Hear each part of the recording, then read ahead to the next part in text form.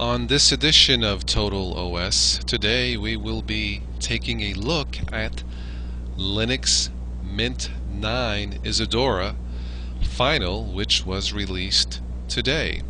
As you well know, those of you who watch my videos, this has been one of my favorite, if not my favorite, Linux distributions, and this is coming from primarily a Windows user. Okay, let's scroll down here and see what is new with Linux Mint 9. And before we continue, I do apologize for the fuzziness in the microphone. I'm not sure what's going on. I did not have this issue in Linux Mint 8. I suspect it is a configuration issue.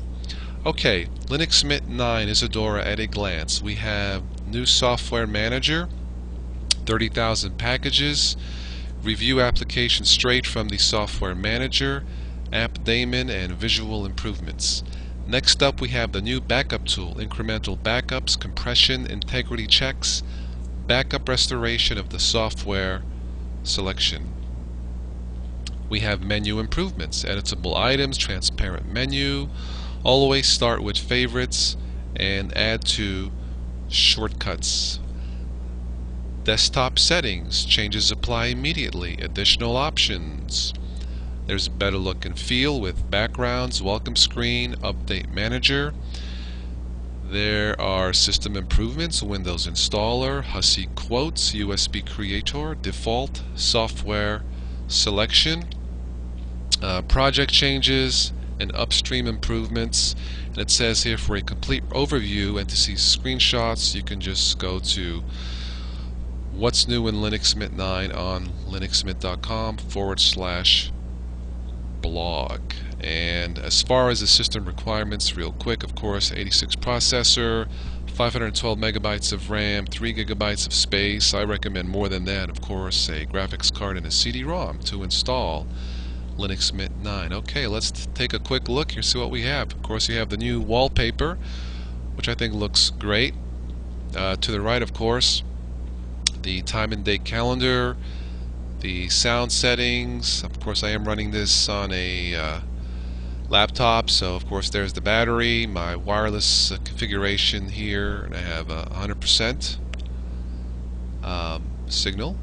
And let's take a look at the updates, and wow, only 6. When I installed Lucid Links, let's just say I had a lot more than 6 updates. I mean, I don't know, it seems to me that it was ridiculous to have too many updates. Okay, here I just added the weather report or weather forecast applet, and it's kind of chilly here for this time of year where I live.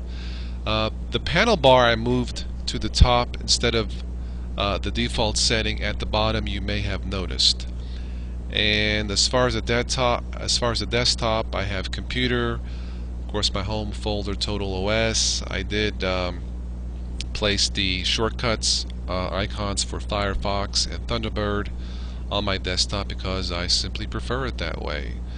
Well, let's go to menu, see what we have. Computer, home folder, network, desktop, trash, which is where I think a Lucid Link should be, with the well, that's another webcast altogether. Under system, we have software manager, package manager, control, terminal, lock screen, log out, quit. This looks like it's the same as Linux Mint 8. Of course, to the right here you can toggle back and forth between favorites, all applications, and to the left here you just scroll to all. This will give you the listing of your software packaging in alphabetical order. By the way, on my previous webcast review of Linux Mint 9, I did that.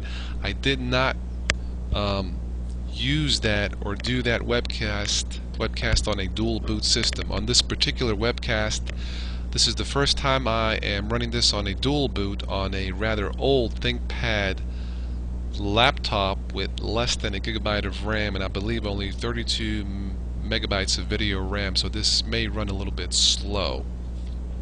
Okay, getting back to the menu here, of course at the bottom you have the filter to do your search for installed applications, and apparently this has Pulse Audio installed.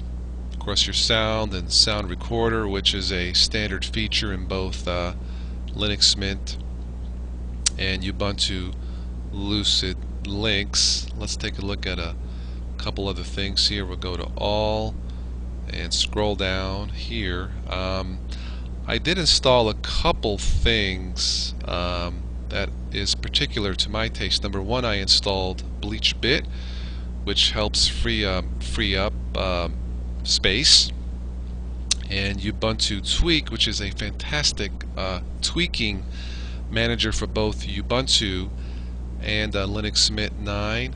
I am running a ThinkPad, and for those of you who are familiar with ThinkPads, you know that there is a mouse pad and a little red track point button between the G, H, and B buttons. So I downloaded this utility here, which works great, except when I click save, it doesn't exactly save it when I reboot. I have to go back and set it again. So apparently I'm missing something. If anybody knows, let me know. I would appreciate it.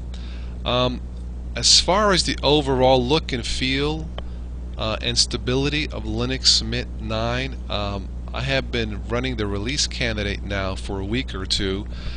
No issues. This is the final release, and personally I just think it looks and feels fantastic for new Linux users and or Windows users who are thinking about replacing their Windows operating system, or just wanting to complement their Windows operating system, as in a dual boot configuration. What I have here, I think Linux Mint 9 would be your first choice. It's great, it's stable. The guys who work on this can't say enough. I mean, a really good job. Again, I mean, compared to Lucid Links, bunch of headaches, but so far Linux Mint 9 works great. Okay, that's it on my review of Linux Mint 9.